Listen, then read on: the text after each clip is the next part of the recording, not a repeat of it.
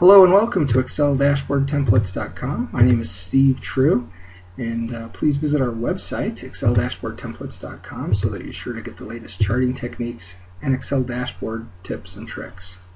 Okay, lately I've been doing a lot of different data cleansing, data uploads, migrations, all sorts of work like that.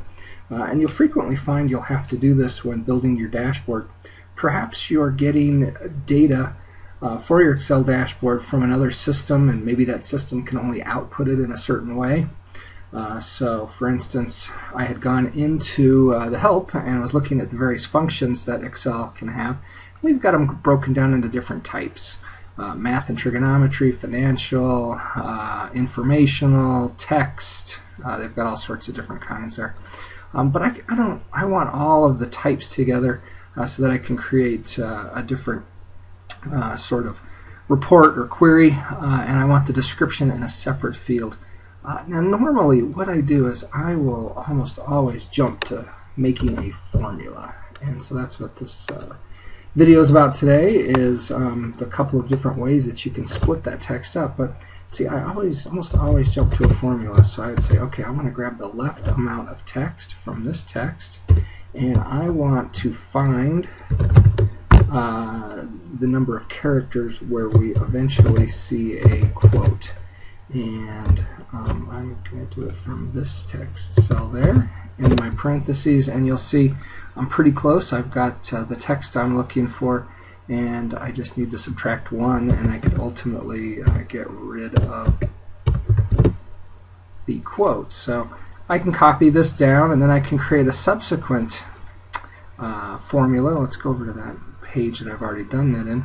So I've created a subsequent formula in the description field that says, all right, now give me the right of cell B2, and I'm going to take the entire length of how long is B2's text string, and I'm going to subtract out that same quote pattern that we saw before from B2. And then also I'm going to get rid of that quote pattern of the colon and the several spaces by subtracting another 4.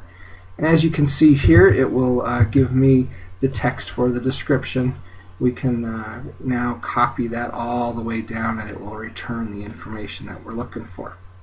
So that's usually the first way that I almost always go to, but you know, there's another way that's just as simple, or if not simpler, and I usually forget about it, but I'm trying to remember it on a daily basis since it saves so much time. What you want to do is highlight your data range and go up to your data ribbon. Under your data ribbon in the data tools, the very first choice here is text to columns. So text to columns is going to separate the contents from one cell into several subsequent cells, and we can define where to break that on. So highlight your range, hit that button in the data tools section of your data ribbon. Let's move that over here so you can kind of see this in line. So we've got either a delimited choice or a fixed width choice. I'm not going to do fixed width because math and trigonometry is a lot longer than financial, which is a lot longer than text. So we're going to say there is a delimiter, so there's a character like a comma or a tab that separates everything. I'm going to click on next, and tab is typically the default here. What I want to do is uncheck that, and I don't see a colon anywhere in here, semicolon, comma, space, but we have this other choice.